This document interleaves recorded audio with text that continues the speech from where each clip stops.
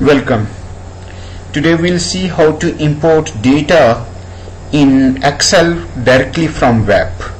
So in Excel we have data, and then we go to from web, and here we need to give the URL from of the site from which we want to import data.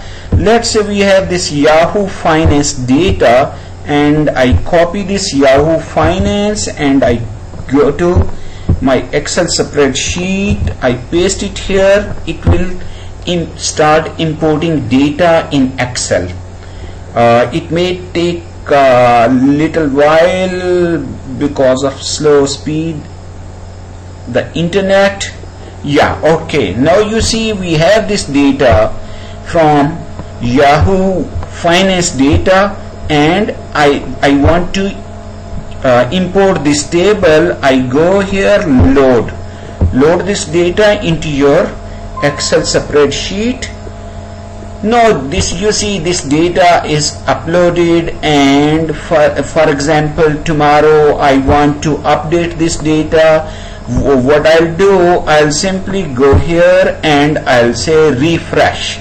It will give me data of that time, and now I can develop a portfolio. I can say if it is negative, sell my share; if it is positive, hold my shares.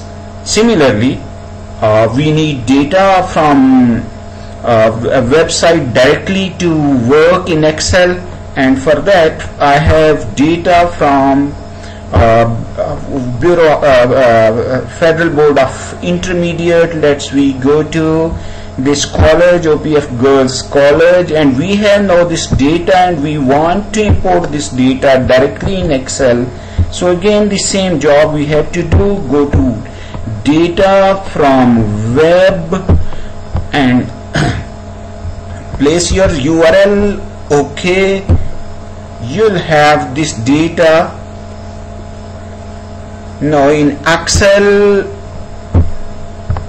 Upload this data, and you have a perfect data table in Excel. I hope this video will be very helpful in getting data from web for many of our students and people working with Excel for data analysis. Thank you very much.